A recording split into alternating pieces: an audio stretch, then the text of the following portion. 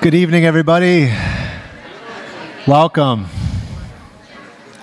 Thanks so much for being here tonight. My name is Michael Burrows, and I serve as director of the KIE Institute of Ethics, located here at CSU Bakersfield.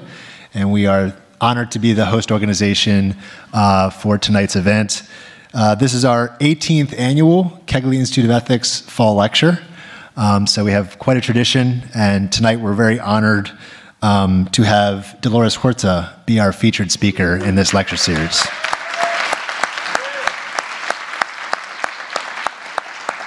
So we're all in for a treat. Thanks for being here. At this time, I'd like to thank CSUB President Dr. Lynette Zalesny for being with us as well, and invite her up for some welcoming comments to our audience.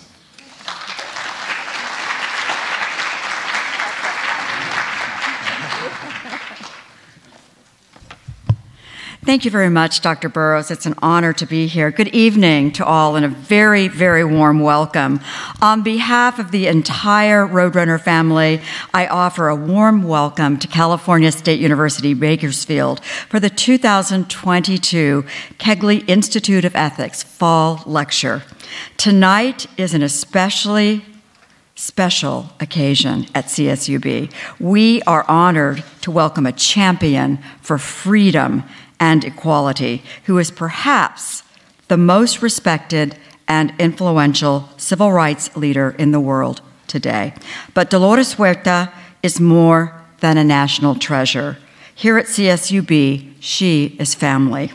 Like Dolores, so many of our students, faculty, and staff trace their roots to the fields of Kern County, the top crop producer in the nation. We are proud that our labor feeds the world, but we are proud that their dignity is our work. And we are proud that the movement born right here in our fields continues to inspire people all over the world to advocate on behalf of freedom, equality, and justice. There is a picture of our beloved Dolores that has become iconic over the decades. I recently saw the original, which is in the National Portrait Gallery. It's a 1965 photo in the Delano grape strike and boycott. A woman stands alone, high above a crowd, holding a sign over her head that bears a single word, huelga. In one image, we see a woman standing alone against incredible, powerful opposition and urging courageously her fellow workers to action. That picture was taken 57 years ago, but it could have been taken just yesterday because Dolores is still urging us forward. And she's doing it by the power of her own example, her own fierce determination to fight for what is right. I want to thank the KIE Institute of Ethics for hosting this important lecture and providing thought-provoking discourse and conversation since 1986. And a very special thank you to the sponsors of this evening's lecture, Valley Strong Credit Union, Adventist Health, Bakersfield, Kaiser Permanente, and of course, the KIE family. And thank you. What a great crowd that's here tonight to hear Dolores. We want to thank our students, our faculty, our staff, the entire community for supporting this vital programming, and we appreciate your engagement in the conversation tonight. Welcome.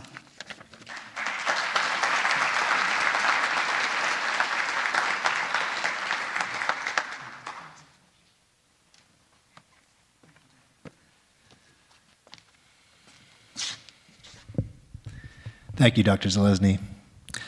So I'd like to invite up a special guest to introduce our speaker tonight.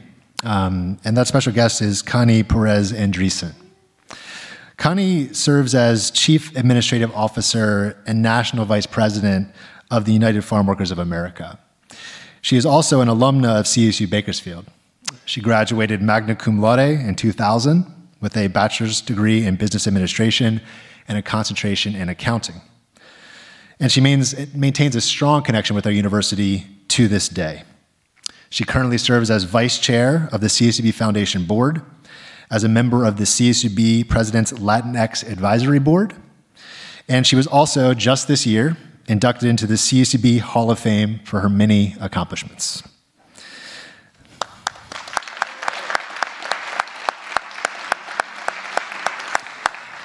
If I were to list all of her accomplishments, I'd be up here all night. And I know that's not what you want, but I'll just say a few.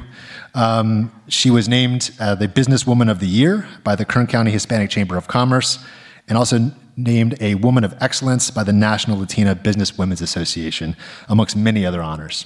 So thank you, Connie, for joining us and for formally introducing our speaker tonight, and also just for serving as an inspiration to our students and community. So welcome, Connie.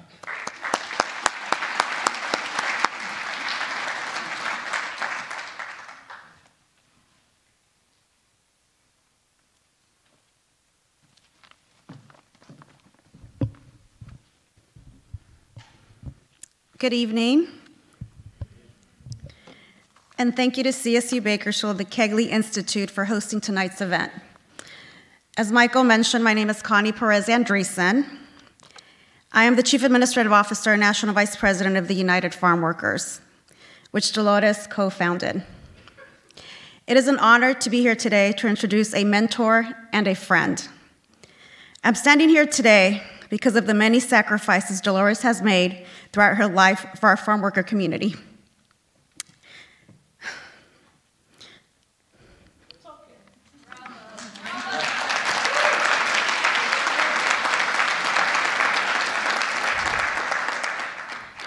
I grew up at the Woodville Labor Camp in Tulare County, surrounded by farm workers and their children, until I was 17 years old.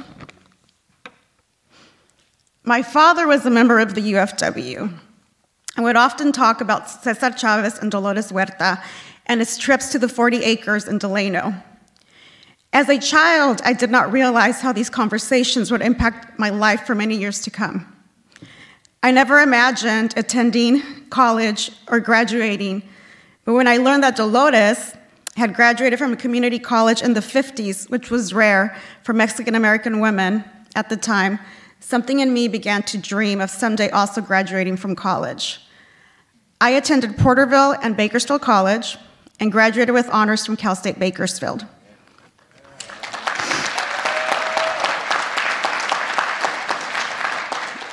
I am only one of thousands of children that have graduated from college because of all the work Dolores has done over the years, so that the children of farm workers could have this opportunity.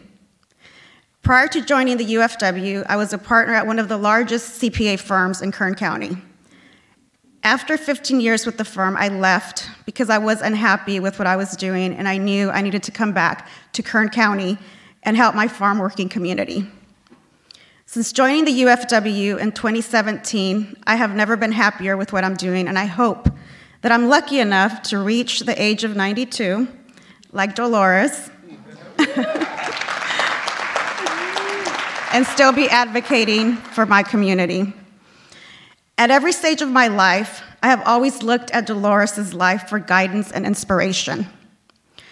I'm now a mother of a 5-year-old, Valentina, and realize just how much Dolores sacrificed to help our community. I want to thank her children, Camila, because I know it's not easy to not always have your mom around. I was part of the 24-day, 335-mile pilgrimage from Delano to Sacramento in August to encourage the governor to sign AB 2183, which he eventually did.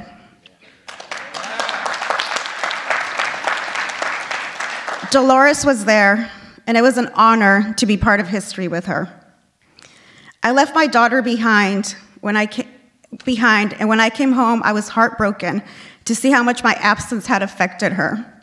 She developed anxiety and suffered for weeks from separation anxiety. She's doing much better now, but it again made me realize just how much Dolores has sacrificed for us. There were not many Latina women in positions of power when Dolores co-founded the United Farm Workers. Today, the UFW has a majority women board. Our president Our president, Teresa Romero, is the first Latina and immigrant woman to become president of a national union in the United States. There are many elected officials in Sacramento and DC that can tie their roots to Dolores Huerta and the farm worker movement. We even have Julie Rodriguez Chavez at the White House. Thank you, Dolores, for all the doors you have opened to make this possible. Dolores, I stand on your shoulders. My life and career is just a small part of your legacy. So to those of you in the audience, I just want to say, you're more connected to the history of our community than you think. And there is much to do here for the farm workers who feed us as ever. Don't let tonight be a history lesson. Get involved. Vote next Tuesday if you haven't already, and encourage others to vote.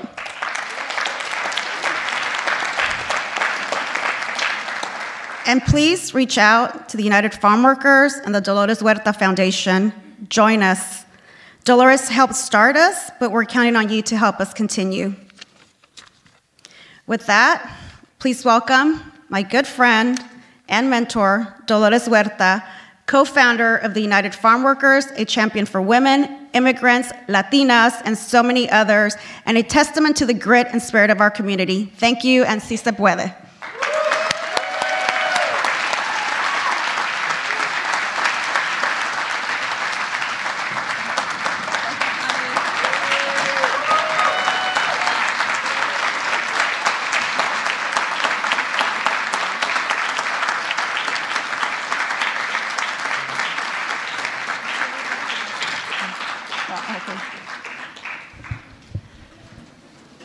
Thank you very much for that beautiful introduction, Connie.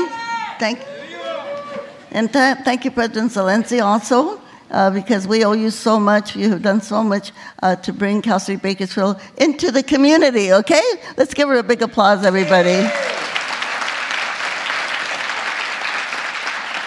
And thank you, Mr. Burrows, also for inviting me to give this talk today. It's really interesting, you know. I speak all over the country, but I have to tell you, I'm very nervous here, okay? And I just got off of a plane coming from Nevada, where I was campaigning in Nevada right there, over there for the elections. And I was really lucky to be with John Legend, Elizabeth Warren, and President Obama.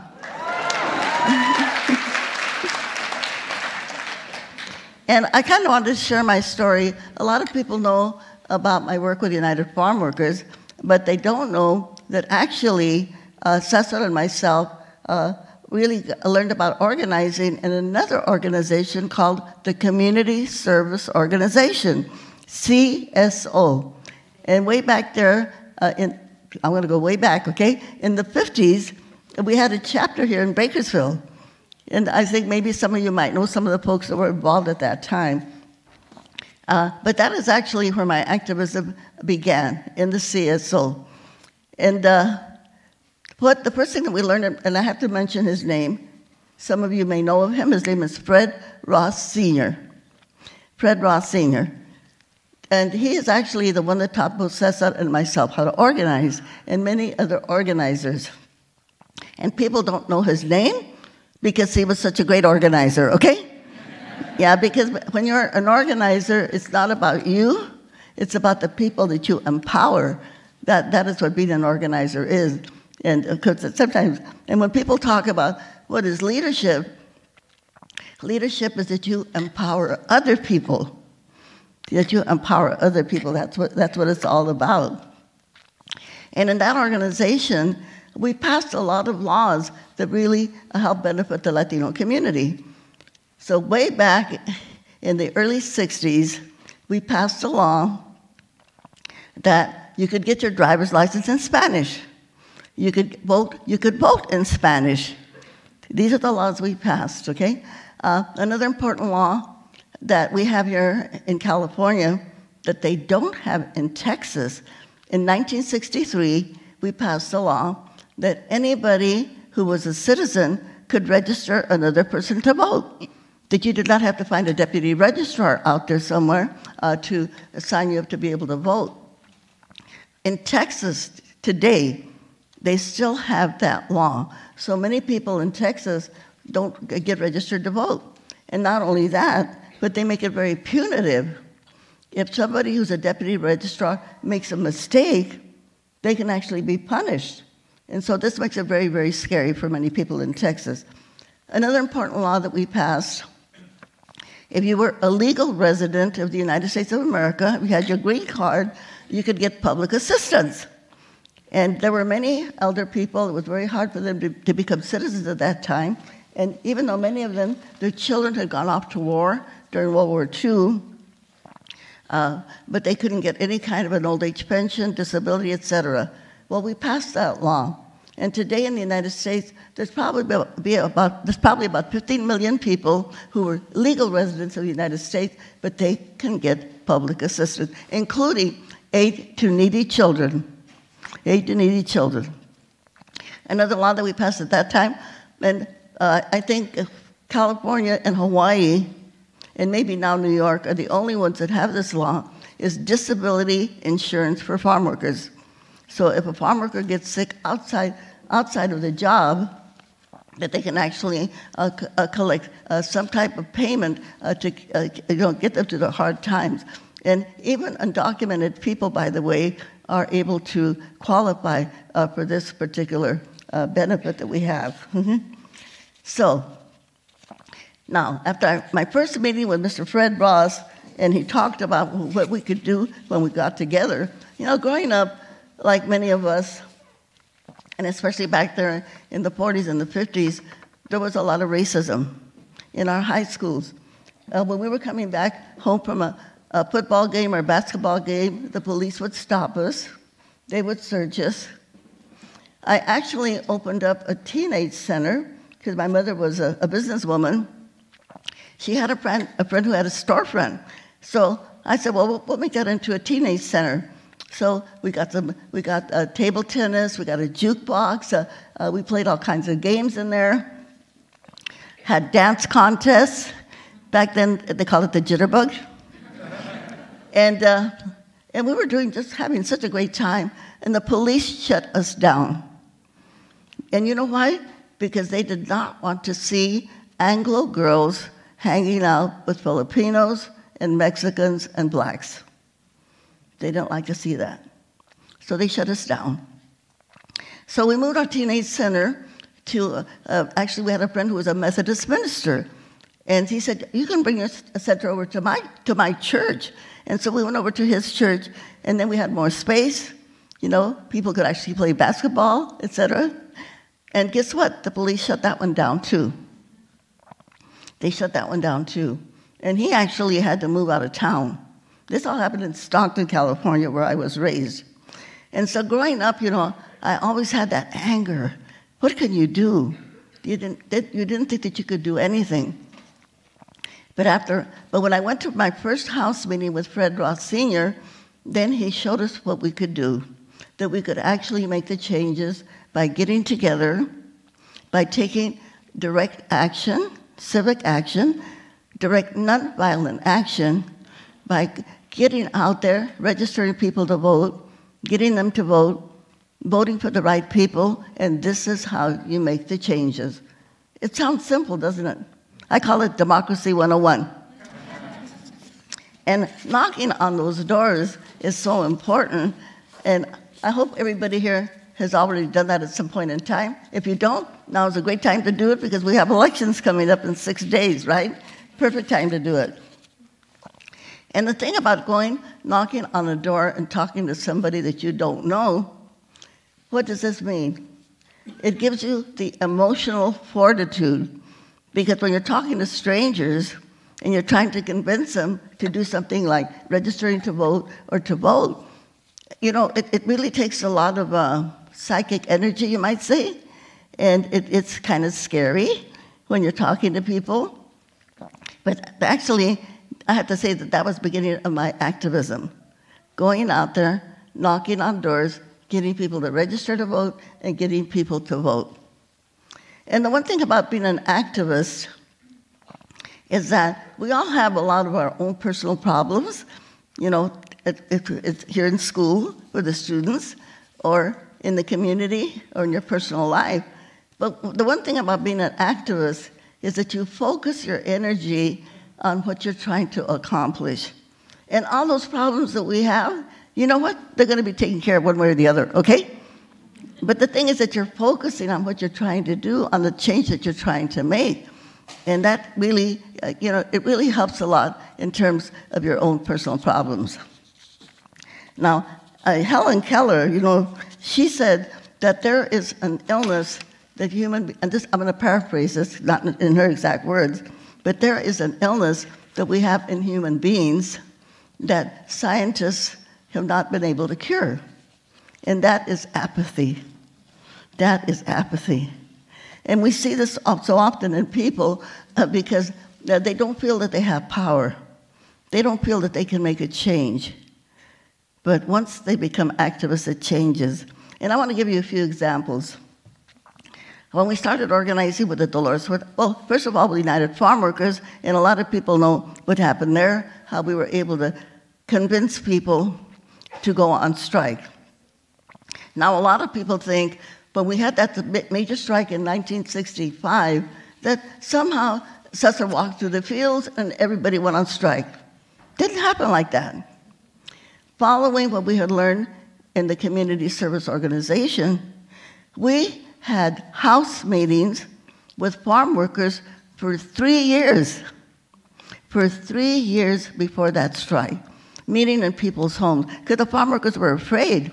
They knew that they would be fired if anybody knew they were organizing for a union. So we called ourselves the National Farm Workers Association, so the growers wouldn't know that we were organizing a union. And we were actually going to organize for 2 more years, but the Filipino brothers, under the leadership of Larry Itliong, whom, by the way, I organized Larry Itliong, claim to fame. And so they went on strike ahead of time, so we had to make a decision. Do we support them? We knew that the majority of the farm workers were actually Latinos, but we had to make a decision. So we decided, but then they were treated so brutally by the growers. In the labor camps, they cut off the light, the gas, and the water. So they didn't even have water to drink. And so, we took a vote and we decided we had to support the Filipino workers on their strike. And that became the famous Delano grape strike. And of course, and many of you probably know this story already, but we never would have won that strike had it not been for the 17 million Americans out there who didn't buy grapes, okay? Didn't buy grapes, didn't buy lettuce, didn't buy a gallon of wine. And I know we have one person here in our audience, Mr. Lerma, whose family was one of the first families there in Corcoran that signed up for the Farm Workers Union. And he's still active. So that's really good. So after I left the United Farm Workers in the year 2002, and this is something that Cesar and I had talked about, was about going back to the community, doing the kind of work that we had done in the community service organization. Well, I felt that the Farm Workers Union, we had the laws, we had the Agricultural Labor Relations Law, we had the structure, we had good organizers, and when I left, I felt that I had to pass that on to a younger person, because when Cesar passed away, I was 65 years old. I didn't know how long I was going to live. My mother died at 51. My father died in his early 70s. And so I thought we had to pass the baton on to a younger person. And so I advocated for Arturo Rodriguez to become the president of the union. I stayed with the United Farm Workers for 9 years after Cesar died. But then I left and started to go back to, as I said, going back to grassroots community organizing, telling poor people, many of them immigrants, that they had the power to make the changes in their communities. And I just want to tick off on some of the changes that have been made by the Dolores Huerta Foundation. How many people know where Lamont is? Everybody. Well, in our Dolores Huerta Foundation chapter in Lamont, and by the way, we call ourselves Vecinos Unidos. That means neighbors united, right? Neighbors united. So in Lamont, our chapter there in Lamont, they were able to get 14 streets with sidewalks, curbs, and gutters. They were able to get and reconstruct the swimming pool that had been destroyed. They were able to get signs on some of the streets that didn't have signs. We had murals that our youth group did there in Lamont, and several murals that they did. There were also, and then right next to Lamont is Weed Patch, right?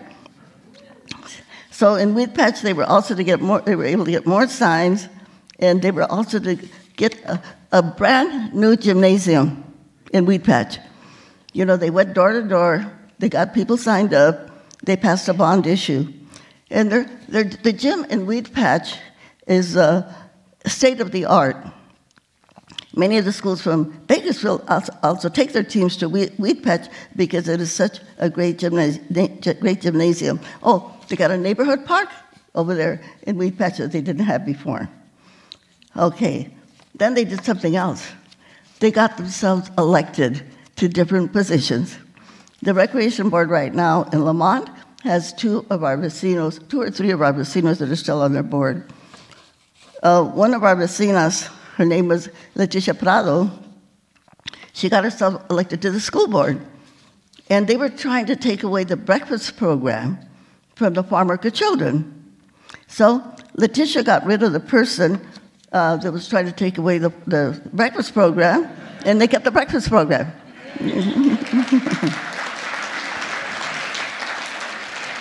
She got herself elected then to the water board, and when she got elected to the water board, she found that there was about $250,000 missing from the fund of the water board. So she called in the grand jury so they could investigate and see where that money went to, you know. Of course, she paid the price because they went after her. She's not on the water board anymore, or the school board, but she's still out there fighting, okay? So this is what it's all about. It's about getting people to become activists and getting people to take power. And this is the main thing that we do with the organizing work that we do, to convince people that they have the power to change things, that they don't have to wait for someone to come and do it for them. And as a matter of fact, if they wait for somebody to come and do it for them, it may never happen. So I want to talk a little bit more about Weed Patch. Anybody here from Weed Patch? Nope. Okay, well, it's right next to Lamont. So Weed Patch happens to be a very historic place because that is where the Grapes of Wrath was filmed. You know, the famous Grapes of Wrath. And I hope everybody has seen that movie, and you haven't, you should see that because it is very historic, and it's about Kern County. And Henry Fonda was there. Yeah, Jane visited there recently, but Henry Fonda was there, Woody Guthrie was there, John Steinbeck, who wrote the book, was there. Very classic. Well, what happened after the Grapes of Wrath came out? Well, they celebrated in Kern County because the farmers, the growers, they had a book burning. They had a book burning of the book of the Grapes of Wrath. And if you wanted to check out the Grapes of Wrath at the library, Kern County Library, it was behind lock and key until the 50s. You could not get that. Well, we're thinking that was a long time ago, right? What does that have to do with today? Well, I have a button here that says, I read banned books.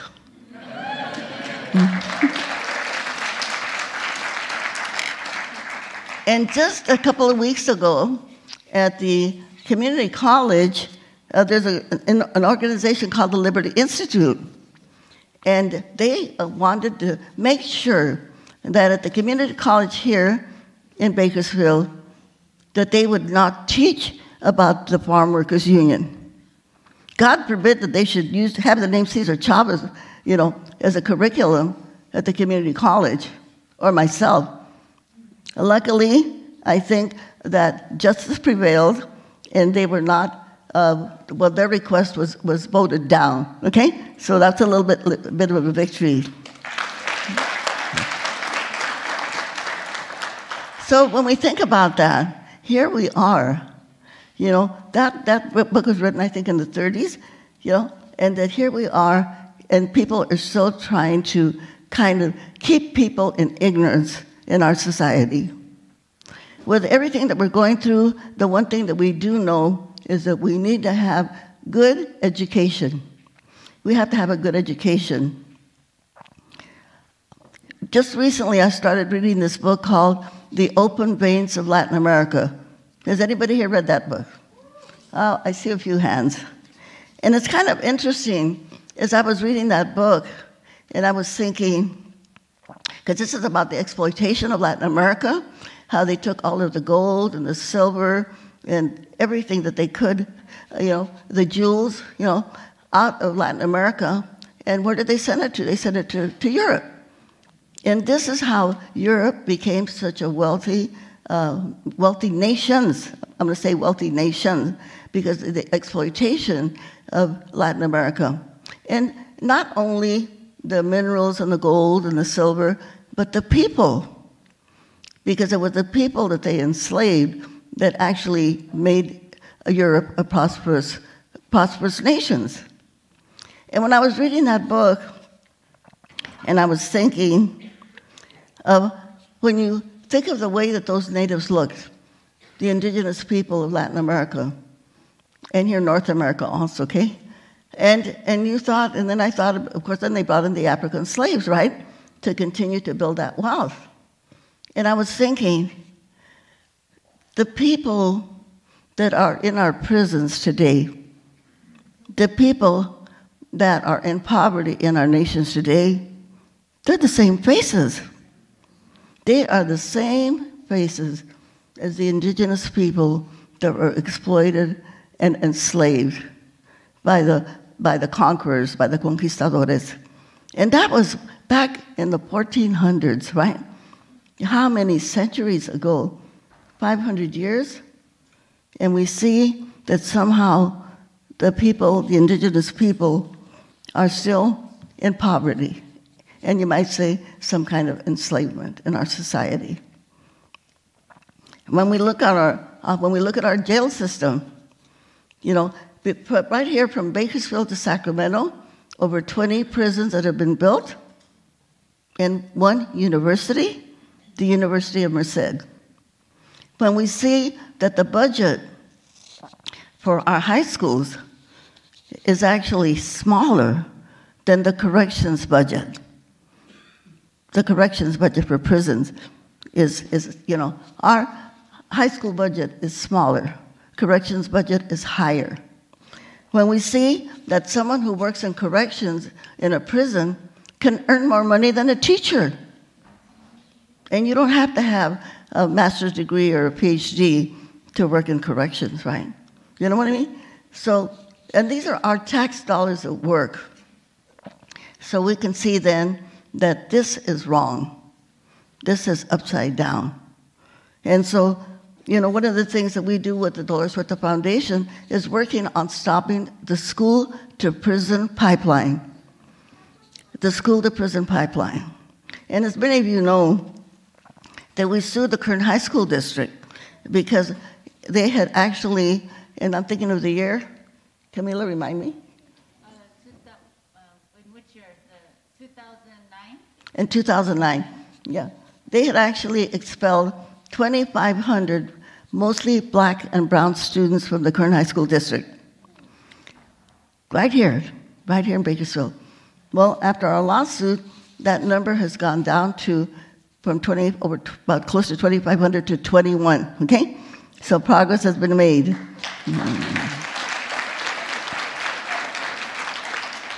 And they also have to have, they have to have positive behavior intervention systems, you know, and we know that the imbalance is still there.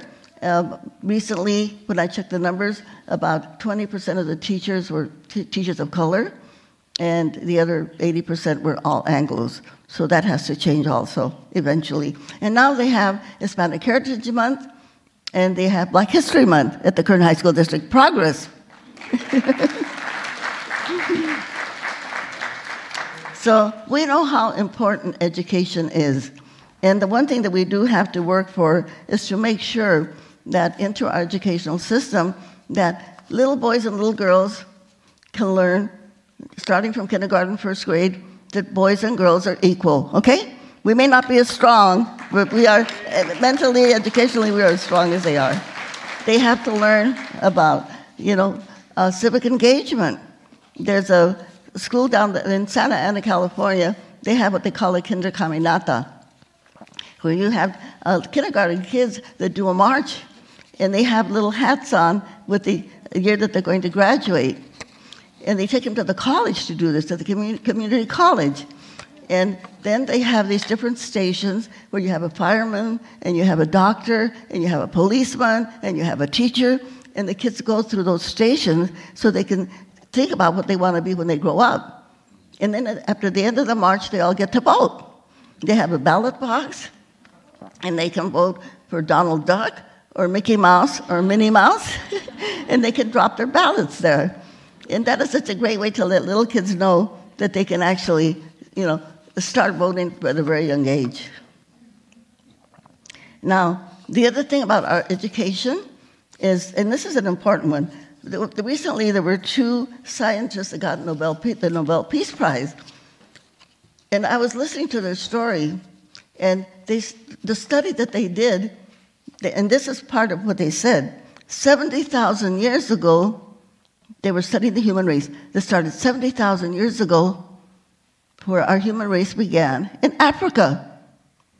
In Africa. Think about that. Our human race, Homo sapiens, began in Africa. And we know that our human race went across the planet, got lighter in skin, different color hair, different color eyes. But at the end of the day, we are all Africans.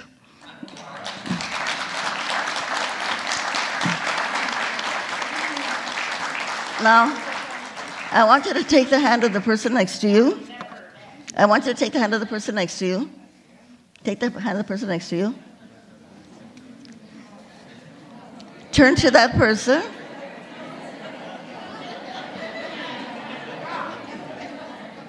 And say to that person, "Hello, relative."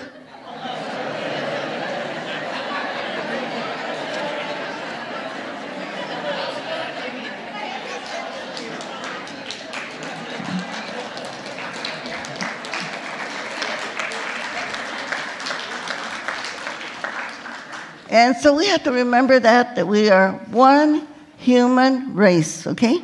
One human race, Homo sapiens.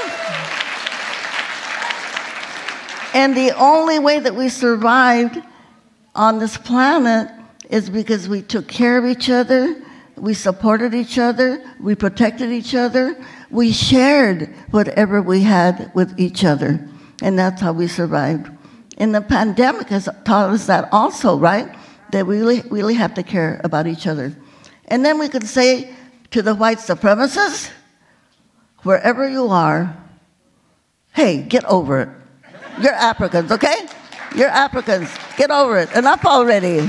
Enough of the hatred. We don't need that anymore.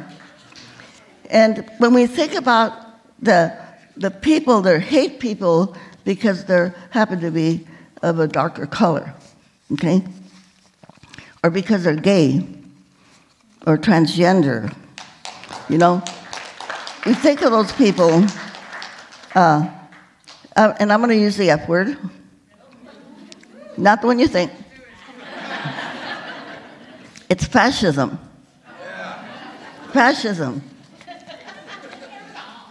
And that word fascism comes from a German word, to hurt and to punish.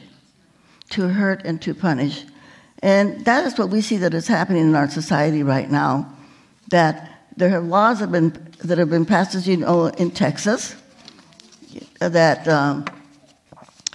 laws that have been passed in Texas that if a woman has an abortion, if some family member or friend tries to help her have an abortion, that actually, and the doctors, of course, that do the abortion, that they are committing a criminal act.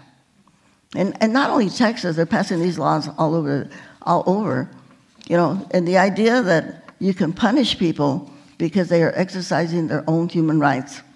And I do want to say a little bit about that, okay? I happen to be the mother of 11 children.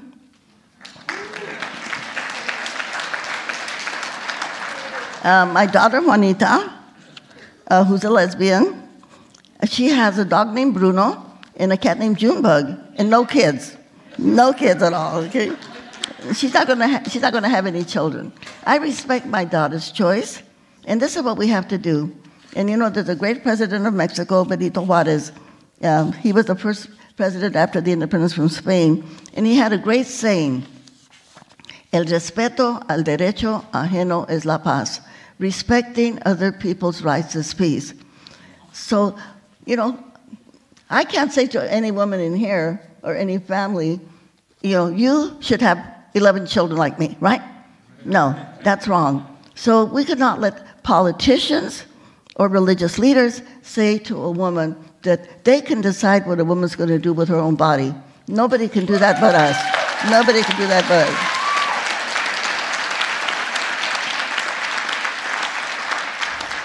And the same thing applies to who you love, who you live with, or who you marry. If it happens to be somebody of your same sex, that's your human right, okay?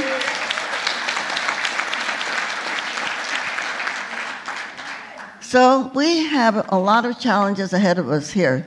And you know Kern County, sometimes people call this Kern County, Alabama.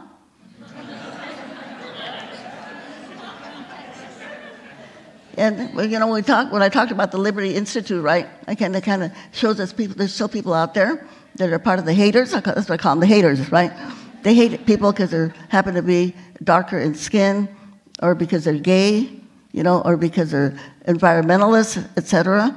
So the thing is that when we talk about activism, we have to take responsibility of how and what we are going to do to challenge this. Kern County, we can be the microcosm of what's happening in many parts of the country. You know, right now we're trying to transition from oil to green energy.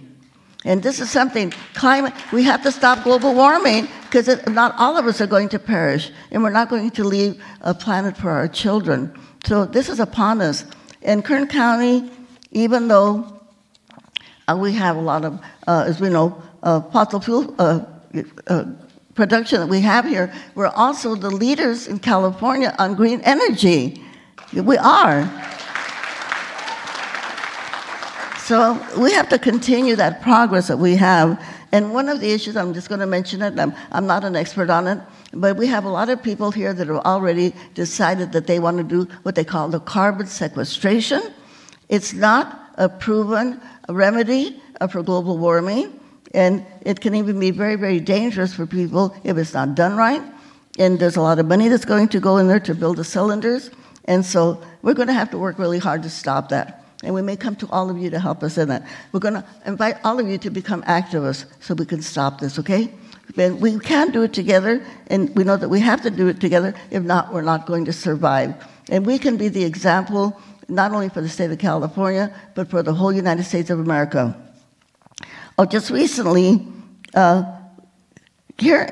were 5 of the oil companies that made profits this year, first and second quarter, $120 billion in profits, $120 billion.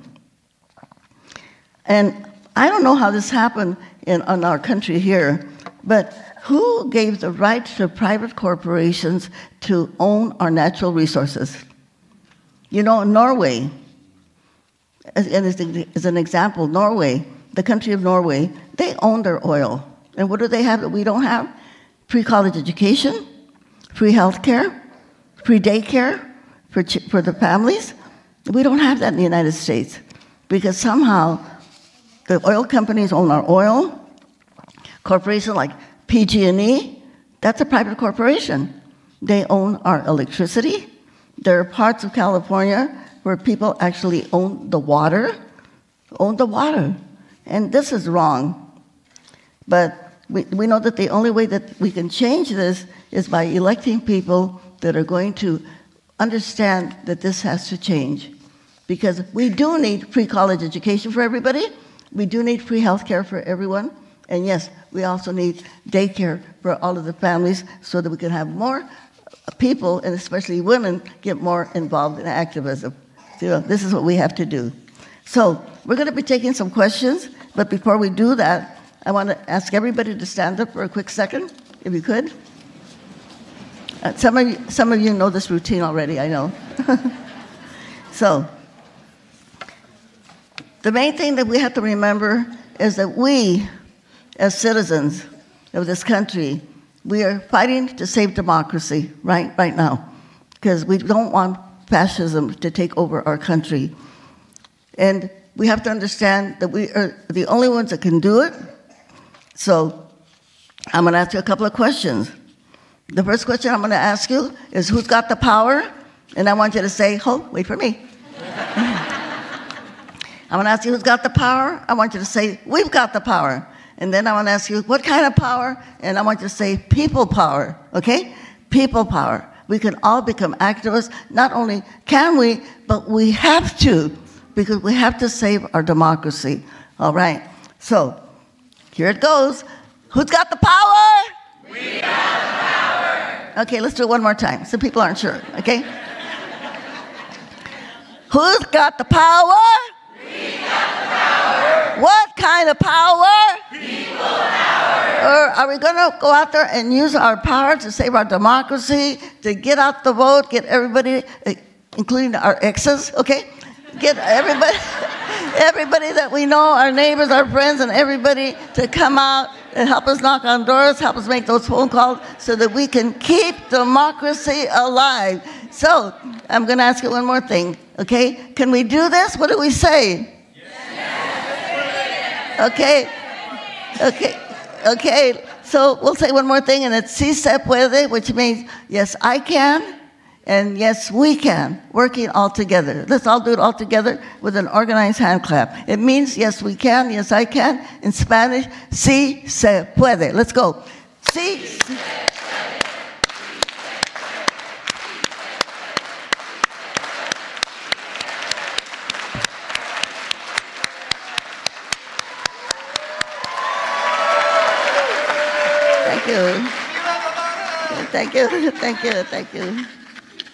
Thank you.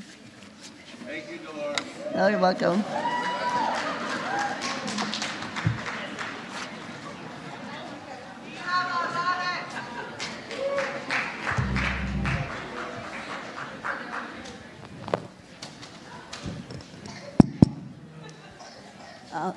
Thank you so much, Dolores. Could I just say before we begin this, sure, that I want to introduce the executive director of our foundation, Camila Chavez, my youngest daughter, the youngest of the 11.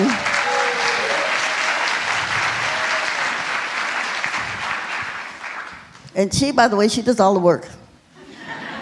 She's the youngest, but she's our boss. So Dolores, thanks so much for your talk and your thoughts, and for sharing your wisdom and knowledge with us tonight. I want to, before we talk about a few questions, I actually want to just talk about procedure. So we have two very gracious student volunteers who are with us right here and right here. They have microphones, which we need you to speak into when you ask your question, so we can hear you, and also so the live stream can hear your question as well. So if you have a question for Dolores, and I'm sure you do, you can raise your hand high, and I'll point you out, and our student volunteers will kind of go up and down the aisles and pass the microphone to you. And when you're done, you can pass the microphone back to them. As per tradition, I like to start our question and answer period with a couple questions from current students. So I'd like to open the floor to questions from our CSUB students first, and then we can go from there. So let's say the first two questions from a CSUB student. I see a hand right there, so let's start there for Dolores.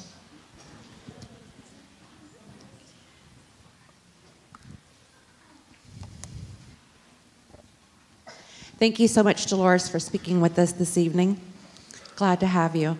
My question related to the person you were speaking about in Lamont Weed Patch that brought criminal charges or investigation against the $250,000 that was missing.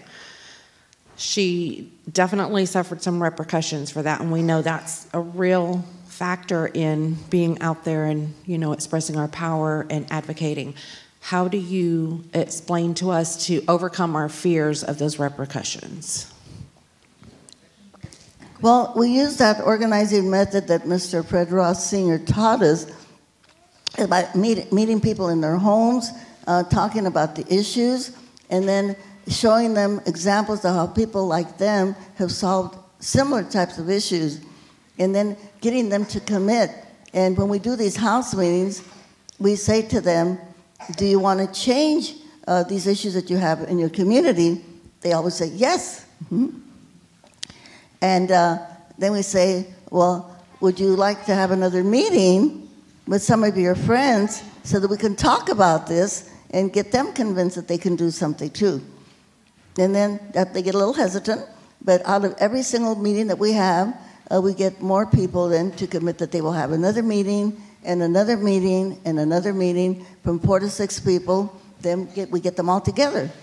Before we sued the Kern High School District, our organizer, Timoteo Prado, he had many, many house meetings. And when we brought all of the parents and the students together, there were actually 155 people in that meeting.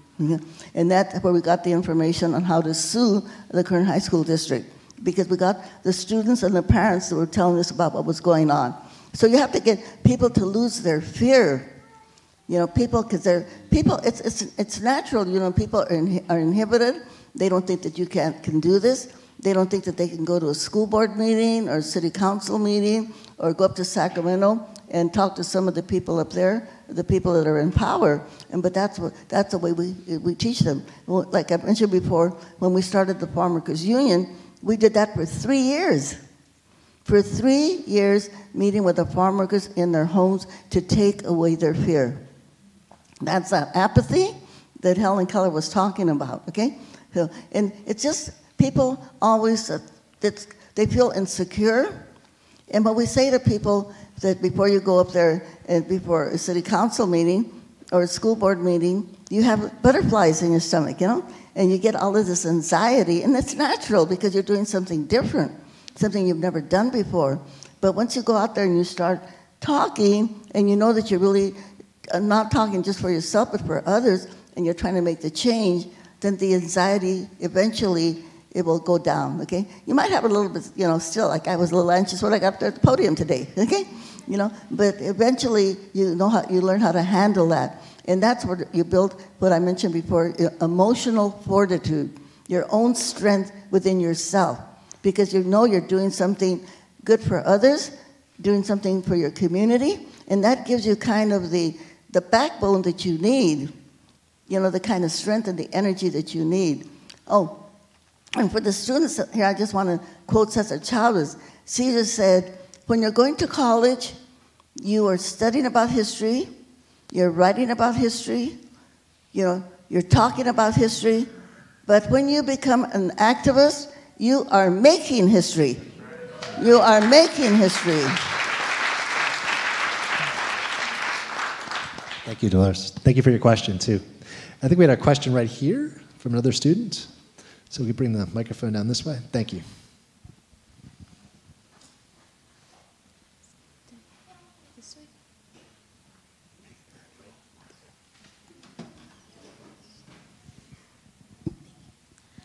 Hello, good evening. Dolores, I just want to say thank you for being here tonight and just being able to come and give your talk.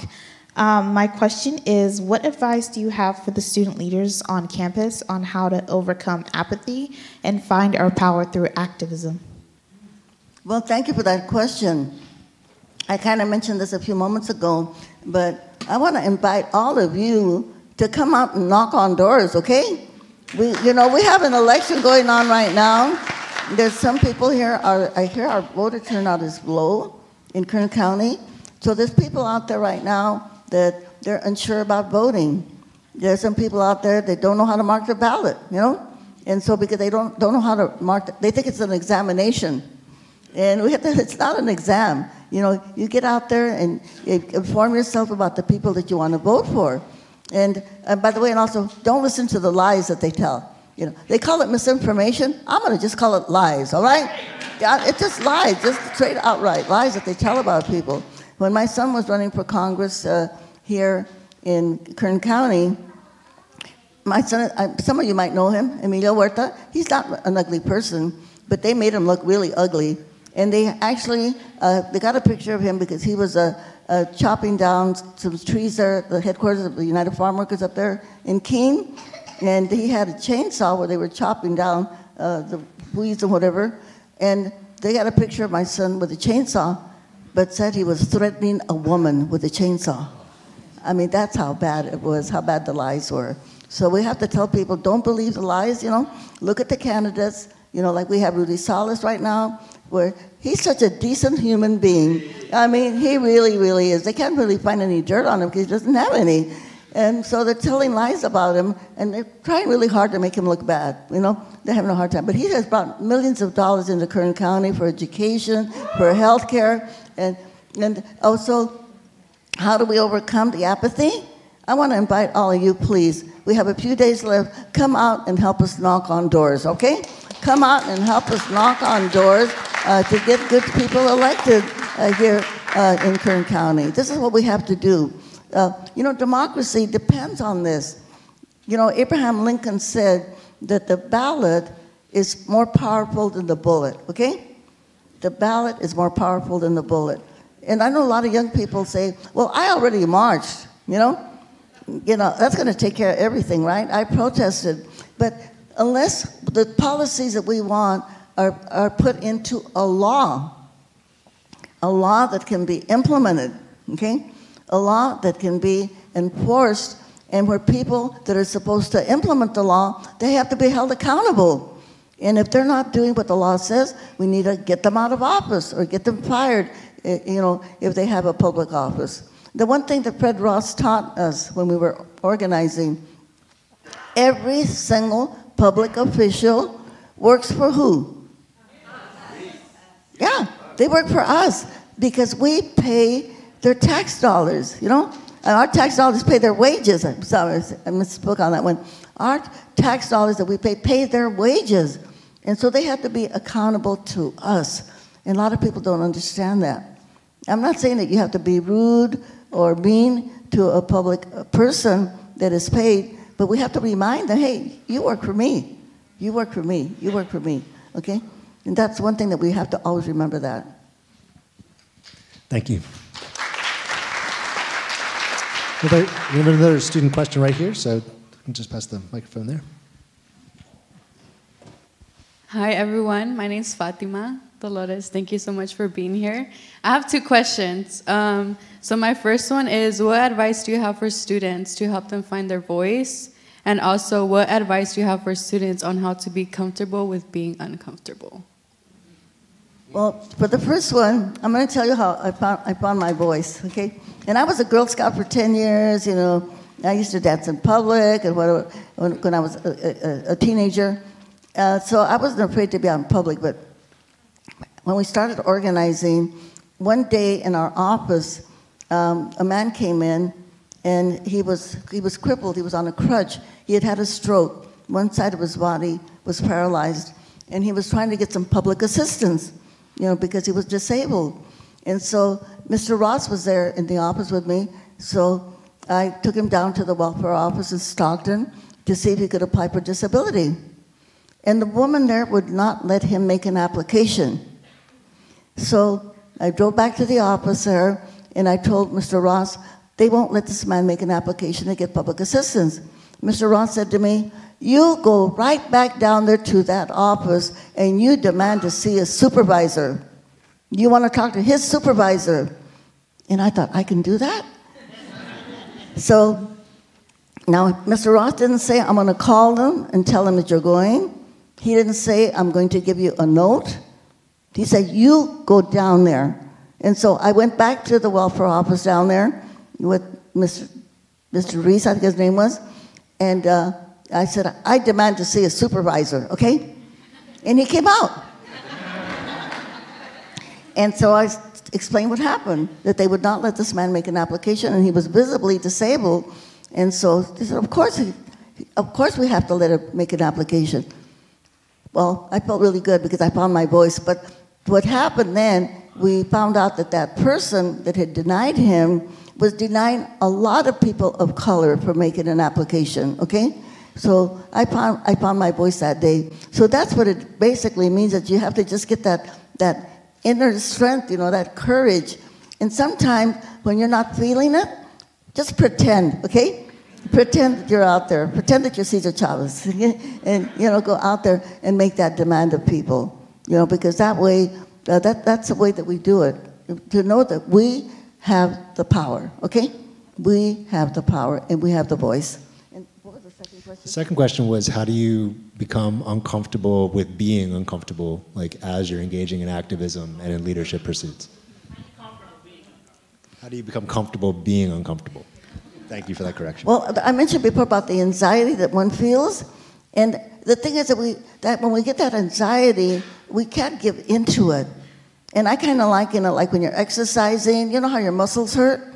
But you don't stop exercising because your muscles hurt. In fact, when your muscles hurt, you know you're doing it right. Yeah? And so it's the same thing when you get that anxiety. You just keep on going in spite of the anxiety. And eventually, those butterflies, you know, they get less and less and less. You know, they get less and less and less. So it's about building kind of our moral courage that we need. Because, you know, you're not just speaking up for yourself, you're speaking up for people in your community, you're speaking up for women, you're speaking up for children, you know, you're speaking up for justice, right? You're speaking up for justice. And just think about that when you do what we need to do. Yeah, other questions? We'll open this up to anybody. I see a hand back in the back there.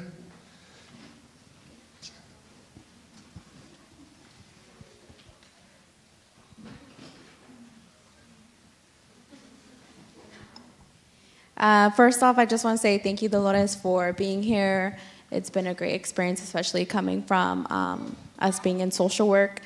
So my question is, when discussing fear, I think a lot of us have a fear of failing or failing to make a difference. So my question is, can you share an advocacy effort that didn't go as planned and what that looked like?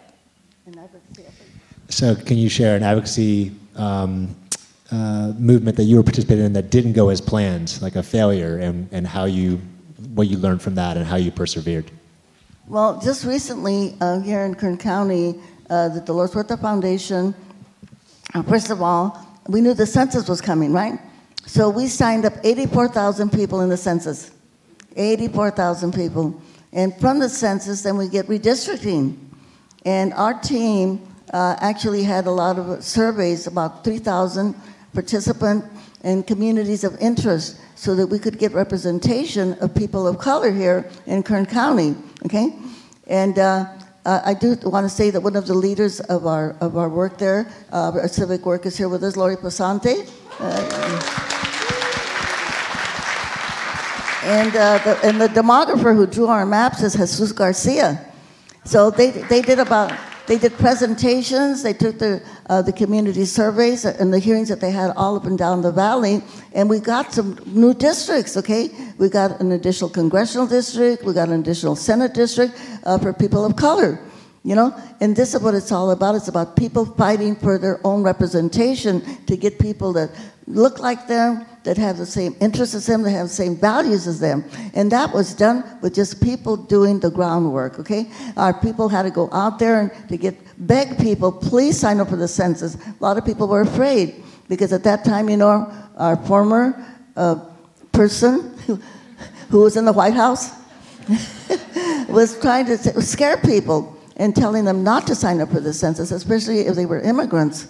But you know, we were able to get 84,000 people, and the result of that is that now we have more people of color running to represent us. And recently, with our legislative work, because the redistricting only applies, because we have an independent commission, as you know, in California, but it only applies to assembly seats and Senate seats and congressional seats. But we passed a law in the state legislature that for the next census, guess what? The Board of Supervisors are going to have an independent commission here in Kern County. So maybe we can get more representation there. Oh, and by the way, we have the first woman, Sikh woman, Manpreet, who is running for the city council here, the first person of Indian descent from India who is running for city council here in Kern County, in Bakersfield, California. So we have a hand here from one of our young friends.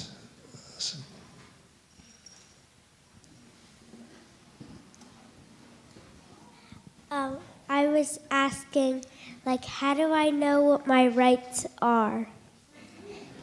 And what do I do to get them? So, yes.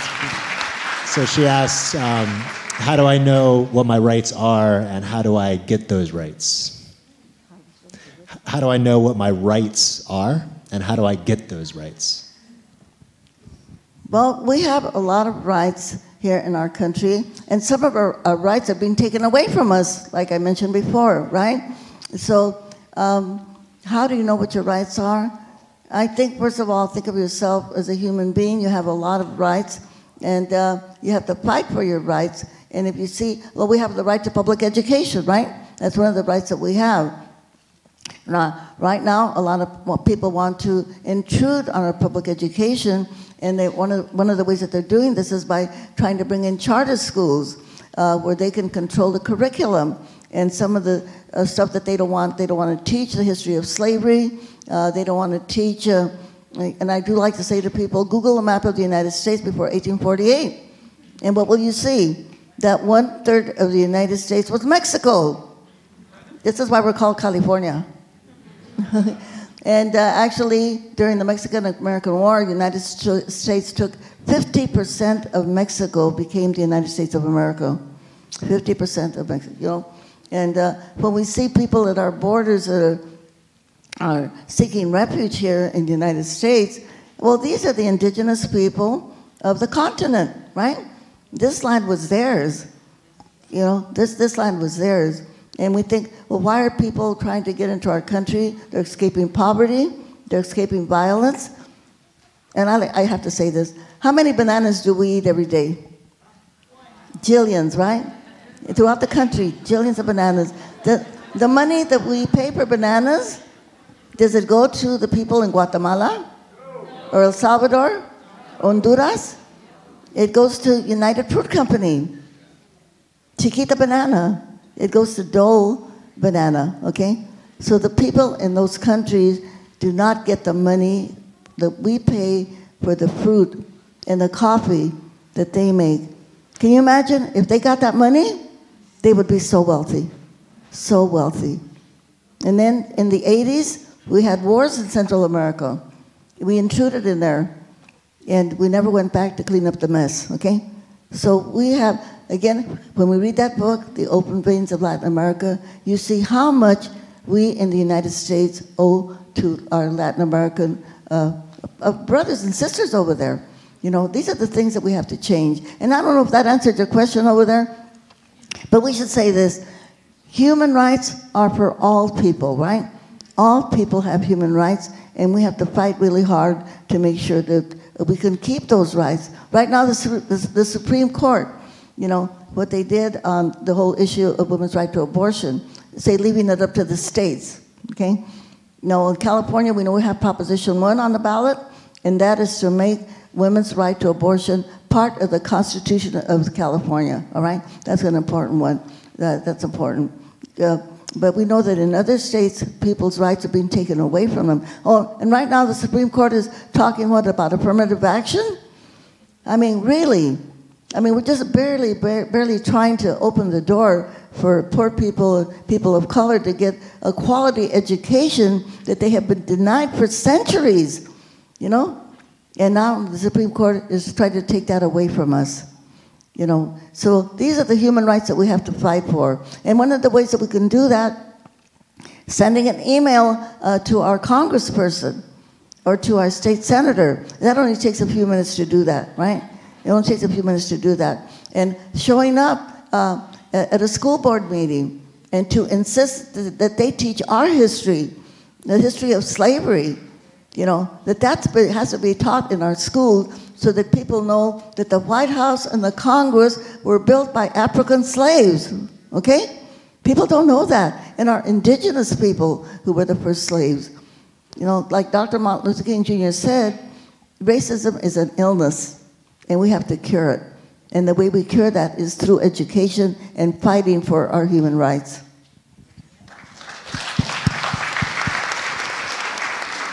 So we have time for a few more questions. If there's any other questions, so I see one here, and then we have one back there. So that's it.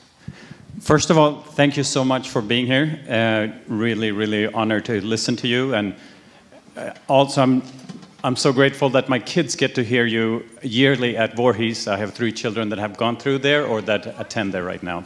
Thank you. Sometimes it feels like, well, we live in a very tumultuous time, and it can be overwhelming with all the problems we have currently in the US. If you were to, and we can feel there's so many different things we need to fight, and it can be hard to know which ones matters the most. If you were to prioritize 1 or 2 things that you think we can be doing of the problems we have in the US, which ones would you put as highest priority? Well, right now I think the scariest thing that we have happening is what would happen on January the 6th, you know, when we had people that were trying to overturn the election of President Biden, and we saw that people were killed there. I don't think any of us would have ever thought that we would ever see that in our lifetime. We saw what happened to Nancy Pelosi, the Speaker of the House, who has passed more legislation than any other speaker before her, you know, but she has been the Speaker of the House. And when you see that there are people that are making fun of her husband after he was hit in the head with a hammer, I mean, really, really, you know, and that, as I said before, the misinformation, they call it misinformation, I call it outright lies that they are telling the American people. I think this is the biggest danger that we have right now, because everything else comes out of that. You know, and the common denominator of all of these, I'm gonna call them haters, okay, is the racism against immigrants, you know, against people of color, the hatred against people that are gay. Like the governor of Florida, he says he's anti-woke. Really? That means you're anti-education. You want people to stay ignorant. And there was a Spanish philosopher, his name was Jose Ortega y Gasset, and this is what he said. If you do not have an educated citizenry, that's all of us, right? If you do not have an educated citizenry, the powerful, the greedy, and the corrupt will rule and govern. That's where we're at right now. Why do we not have a pre-college education? Why do we not have universal health care? Why do we not have universal daycare for our children? Because in the United States of America, 10% of the wealthy families, like Walmart, and the wealthy corporations control 90% of the wealth of the United States of America. 90% of the wealth. We're the richest country in the world. So this has to change, because we cannot tolerate seeing people in the streets that are homeless, seeing that we do not have enough money for our teachers or for our students. This has to change. We can't go on like this. We can't go on like this. And the only way that we can change that is by us, okay? All of us here voting for people that are going to change that. And one of the things that hardly anybody talks about this, public financing. There is no reason why people that are running for office have to spend all of their time raising money for the next election. And that we wonder why people are corrupted. That's why. You know, because they're out there in Sacramento or they're in Washington, and they got all these oil lobbyists, they got the real estate lobbyists, they got the insurance lobbyists, you know, the pharmaceuticals, the big pharma, you know, that are putting the pressure on them. So we, as ordinary citizens, we have to advocate, and we have to put the pressure on them also. But if we can pay for people to run for office, and we could have a little bit come out of our taxes, you know, all of us together, then they don't have to be on the phone raising money and be beholden to somebody else. The citizens, and we are the ones that can pay for their elections. Think about that. We have to start doing that. We have to start doing that and stop the corruption and make sure that we can get people like yourselves who can run for office, okay? Like I mentioned Leticia Prado, right? Who ran for the school board and ran for the water board. We can all do it. Can I just make a quick announcement for anybody who wants to sign up to get out the vote with us? We have a table outside, so please give us your name, your phone number, and it's a Saturday, Sunday, Monday, and Tuesday. We'd love to have you. Thank you. Thank you. So I saw a hand back here. Okay. Hello. Okay. Dolores, you speak about the rise in fascism in the U.S. and mention U.S. imperialism and exploitation of the global South. Yet you still have meetings with Democrats like Obama, and Obama is known to have caused a lot of harm under his presidency, such as the 2 million deportations and the coups that took place in Central America and Africa. Do you ever think you're contradicting yourself to about what you're saying, but also working with the Democratic politicians and the party? Yes, and actually we met with President Obama when he was president in the White House to talk about those issues. And somewhere when Newt Gingrich was his name, the Republican, they passed some kind of a law in the Congress that they had to have so many immigration beds filled, okay, with people. And so that's why they were always saying the INS was out there, trying to always deport people and, getting people arrested and doing all those deportations. And at that point in time, too, I know that Obama had a hard time because he didn't always have the Congress with him on many of these issues. And so it's something that we have to keep working on. Many of you, I'm sure in this room, or some of you I should say, probably know people that got their legalization in 1986 under the amnesty bill. People have friends maybe that got that. Oh, I was in Washington, D.C. for 4 months working on that bill to pass it. Senator Kennedy, Ted Kennedy, may he rest in peace. Senator Schumer, who was then in the House of Representatives. Peter Rodino from New Jersey, Howard Berman from California. They are the poor Democrats that pushed to pass that bill. And we were able to get several million people got their legalization. Got their legalization under that bill. Ronald Reagan kind of got the credit because he signed it. But he did nothing to pass it. We had to put a lot of pressure on him. We had to get growers from Georgia, Louisiana, Florida, many states to put pressure on Reagan to sign that bill.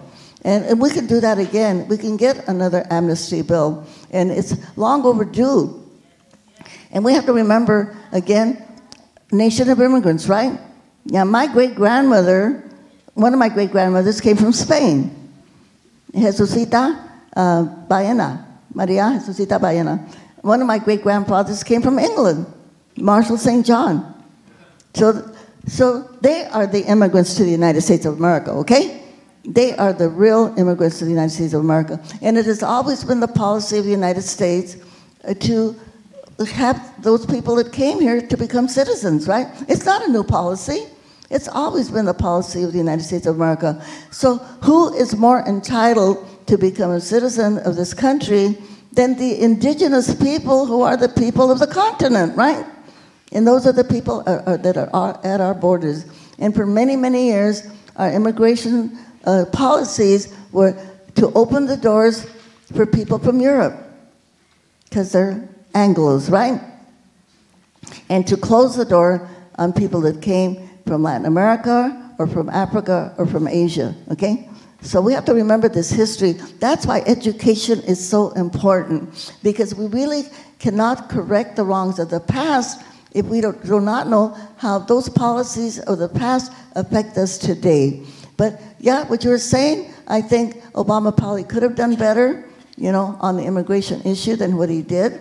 But that doesn't take away from all of the other Democrats that have been working so hard. And even here in California, under Governor Gavin Newsom, and we don't always agree with him, we have arguments with our governor, but he and the state legislature of California and again, starting with Jerry Brown, that they passed a law that our undocumented people in California have health care, right? Under our California Medi-Cal plan. And in 2024, it's going to cover everybody. All undocumented people in California are going to have health care.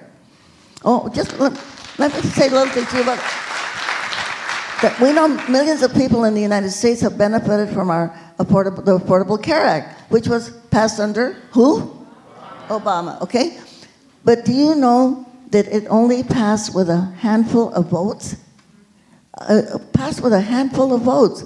And we had two of our congressmen here, and I'm gonna call them out, okay? Okay, Jim Costa was one of them. Cardoza from Stanislaus County. They were going to vote against the bill. They were not going to vote for health care. But what did we do? We got hundreds of postcards. We had a press conference. We had picket lines. We did sit-ins in their offices, okay? And then we had a fast. And we got about 500 people to do a fast to get them to support the bill, and they did. Okay, but that's the kind of activist work, and that's the kind of work that we have to do to change things. But can you imagine a handful of votes? And that's what's happening in this election right now. They're saying that the Senate is probably going to have Democrats elected because there's a lot of election deniers, a lot of women haters that are running for the Senate. So they're saying that the Senate, we're probably going to go for the Democrats. But the House of Representatives is very, very iffy, okay? Remember the Affordable Care Act? It passed, I think, with 4 or 5 votes. Can you imagine that? They could have been denied. So that's how close everything is. So again, I want to repeat what Camila said. There's people out in the back there that will sign you up, okay? So that you can really get your activism going on, all right? Get your activism going on and come out there and help us knock on the doors to make sure we get good people elected. All of us have to do this, all right? Democracy doesn't work unless each and every one of us participate. And it's fragile. We could lose it. We could have dictators, you know, like they had in Nazi Germany and in Mussolini and all these other places in Italy. We have to save our democracy, all right? We're the only ones that can do it. And we've got 6 days right now ahead of us to make it happen. Sí se puede. So that's the time we have for tonight. I want to thank, first of all, Dolores Huerta for being with us and coming here directly from the airport and being with us tonight.